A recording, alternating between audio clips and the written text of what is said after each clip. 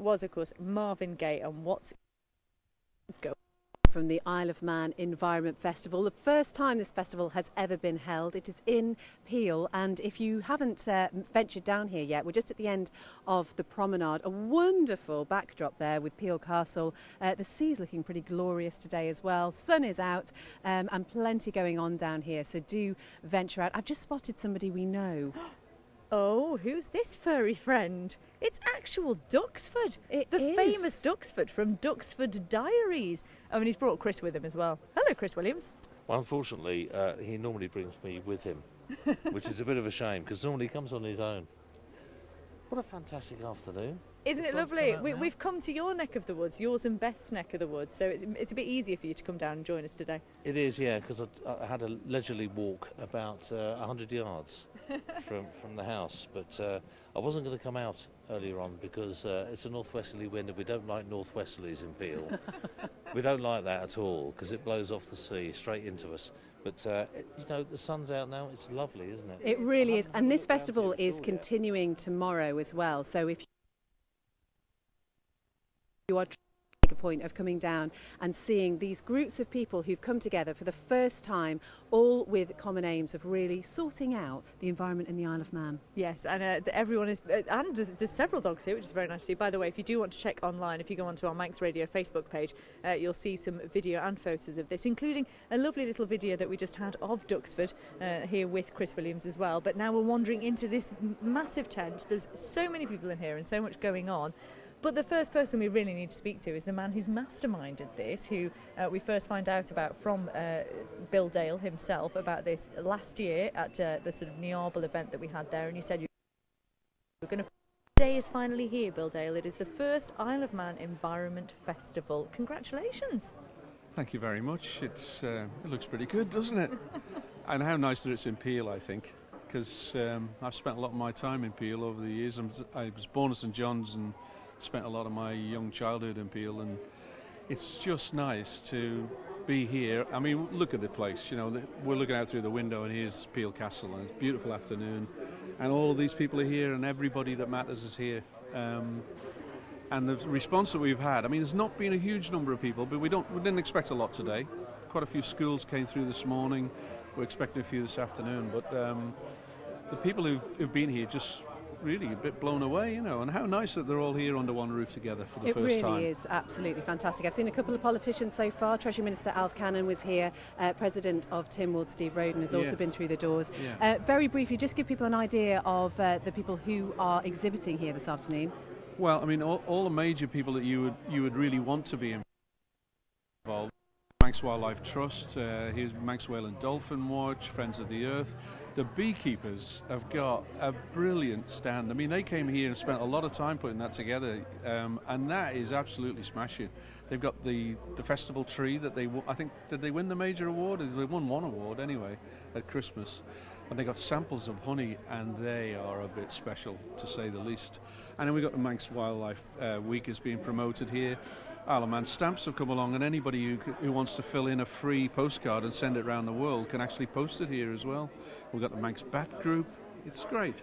And what is your overall aim with this? What do you want the people who come down to see what's on offer here to leave with? You know what, I think there's a couple of aims really. The very first intention, based on how successful the little event we had at Niarble, was to show that people can actually do things together rather than just doing them on their own, you know, because it's not cheap renting. Look at the size of this thing, you know, and this is an expensive exercise. And thank goodness Max Telecom are sponsoring this, because these marquees aren't cheap to get a hold of. But I mean, first of all, get everybody together under one roof rather than operating on our own. Also, for us to share information between each other, so you know, everybody really got the same sort of common causes about the environment and wildlife and nature. And the other thing is, this is a great chance for people to just come here and see all of these things together.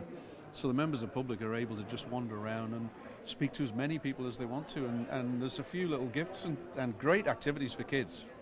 And so, as I say, a great activity for the weekend for people to pop down here tomorrow. Can you introduce us to somebody now then? I know we're going to be speaking to people throughout the afternoon, but who should we speak to first? Let's nominate your first person. We see Isle of Man Biosphere here, and they're dealing with, obviously, with plastic pollution the topic these days. So. And it's actually quite apt, isn't it, that we are in Peel and you've got the sea right beside us, because I was wandering down the beach the other day and the amount of plastic you find on our beaches, and so it's a perfect environment. And these guys have been really, we teamed up with them. In fact, the Beach Buddies logo is on their posters. So, but we work closely with Biosphere for obvious reasons and DEFA, and this young lady here is going to give you a little bit more. Introduce yourself for us. I'm Sophie Costain. I work for DEFA. I'm an ecosystem policy officer. And what's your main role within that? I deal with wildlife, actually. Not really so much to do with plastics or biosphere. I deal with wildlife and conservation and areas of special scientific interest. But then having said that, I suppose when it comes to wildlife are affected by this as well, aren't they? You see so many really disturbing images of wildlife who are affected by plastics. Oh yeah, definitely. It's a really big issue for wildlife, and it impacts upon so many aspects of like all our lives and wildlife, and it's such a big issue. So people popping into the marquee to come in to see you, what have you got on offer here? We've got a variety of kind of games, informative games for children, such as how long will it take to degrade, not biodegrade, so obviously there's a difference. There's bin or beach, so looking in the kind of this pit and deciding which things on the beach you should put in the bin or which you should keep.